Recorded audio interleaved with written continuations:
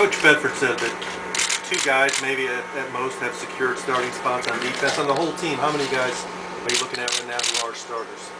On the whole team? Well, defensively, what do you say, Brandon Heath probably and Greg Scruggs. Those are the two guys, and they really have an outstanding camps. And then you look at offense, our offensive line is solid right now. You look at Vic and you look at Bilal Powell at the running back position.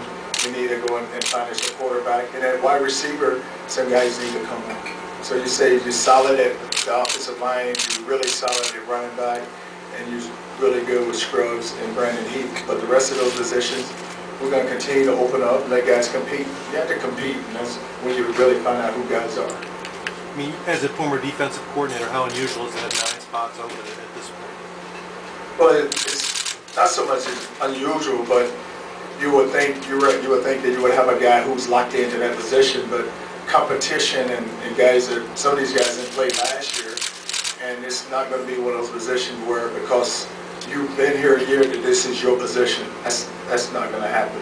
So we want to compete, and you just really put guys, you put the pressure on them, and you just see how they're going to react.